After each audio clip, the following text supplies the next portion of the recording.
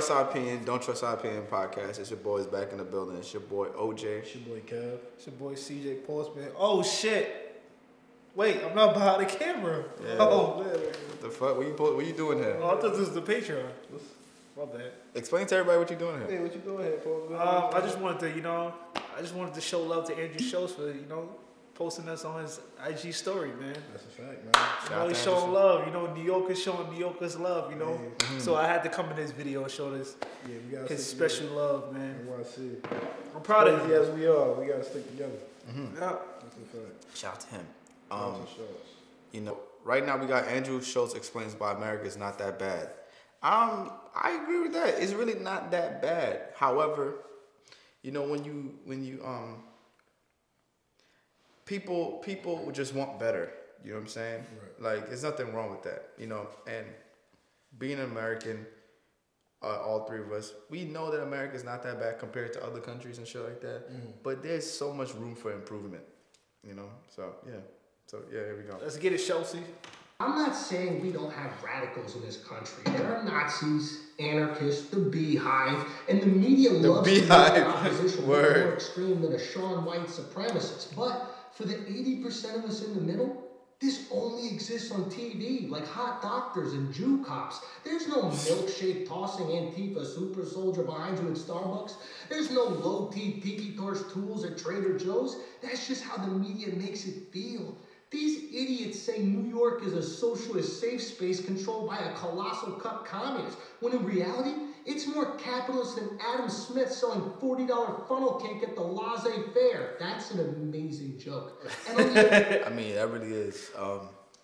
New York is really all about capitalism. You know what I'm saying? Like, that's why the houses are increasing. Like the amount, how much houses cost. Like, everywhere you go in New York. Think about it. As soon as you step out of New York, business, house, business, house. It's everywhere. So even in the hood, trap house. Yeah, exactly. Even in the fucking hood, everywhere you look, you can't walk in New York without seeing a business for more than 10 seconds. It's everywhere. But yeah, New York is all about the money. You know what I'm saying? That's why I think we're so rude and shit like that. Everything's money. Like, yo, what straight to the top. Yeah. What's the next step? Cream. Cashews, everything around me, for real. Not a bombs too. And guys, people think Texas is this training ground for racist cowboys, but in reality, it's more diverse than a Social Dilemma family dinner. Who casted this? Helen Keller? Never been in Texas. In Houston, there's a Vietnamese ICE officer arresting a Persian contractor for picking up a Honduran day laborer at Home Depot. And you know who's the most pissed off about this? The black man that's not going to get his bathroom done. That's essential when you're taking down Tex-Mex. Oh, and I didn't even mention La Raza way. Houston's got more Mexicans than a Guadalajara clown car. Now that's diversity. Someone give them an Oscar. The point is, America's not as bad as the media narrative portrays. And we probably notice it if we unplug from the internet, like what's suggested by all those documentaries that are streaming on the internet. See, they can't even do it. Bro, all right. For everyone that didn't watch The Social Dilemma, right? They were trying to make it seem like I understand what they're talking about, right? So basically, with The Social Dilemma, right? They're saying that America is more divided than it's ever been in American history, right? People, Democrat, left, right, Republican, whatever the case may be, right? Now, they were saying that's due to the internet because of the information that you're provided, right? So once you click on, let's say if you click on 9/11 was a conspiracy theory, all you're gonna get is recommendations of 9/11. Exactly. YouTube, Instagram, Facebook, whatever. They're reading your personality, and they're gonna give you. They do for the ads and all that. Exactly, right? However, yeah, it's a problem, but the way the documentary was making it seem is like it's the most significant problem in America and in the world. Like, I disagree with that. Like, they were saying like, next time you see, like, I think at the end they were like, next time you see something that you like and you want to click on it, just don't use the internet. Nah, nigga. Some of us make money off this shit. Fuck you talking about? Like, nah, dog. Like, we not doing that. Like, and if I want to be entertained, why I can't be entertained? Like, I think the issue is that people are very what's the word I'm looking for? Gullible. You know what I'm saying? There has to be facts behind what you're